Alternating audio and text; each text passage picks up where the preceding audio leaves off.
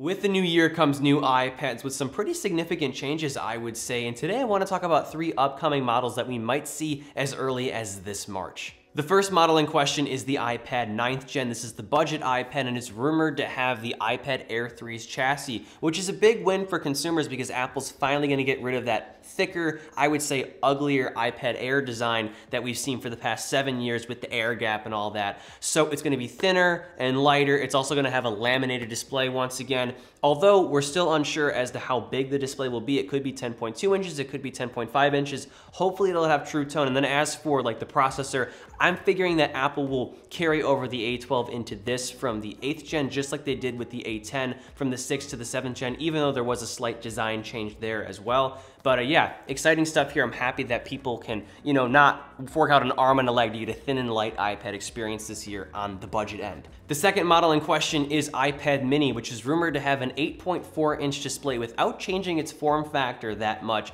And this indicates that it will now have a full screen home buttonless design, sort of similar to the iPad Air 4 and the iPad Pro before it. I'm super excited. I love this device. I love how small it is, and I've been waiting for it to have a facelift. So I can't wait to use it more once it looks better.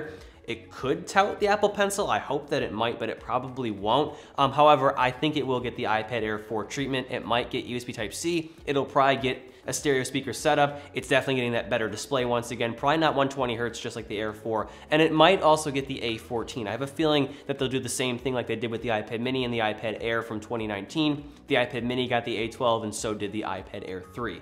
And finally, the third model in question, or models rather, are the iPad Pros, the 11-inch and the 12.9-inch. I've heard recently that the iPad Pro 12.9-inch might actually be getting a bit thicker to accommodate a better, higher contrast mini LED display. The camera bump is also reportedly going to get smaller, so that's great. But what I'm most excited about is the A14X processor that will be in here. I talked about this in a previous rumor video. I'm hoping it will be similar in performance to the M1 chip found in the MacBook Air and the MacBook Pro, because this will make this an even better tool for 4K editing and the like.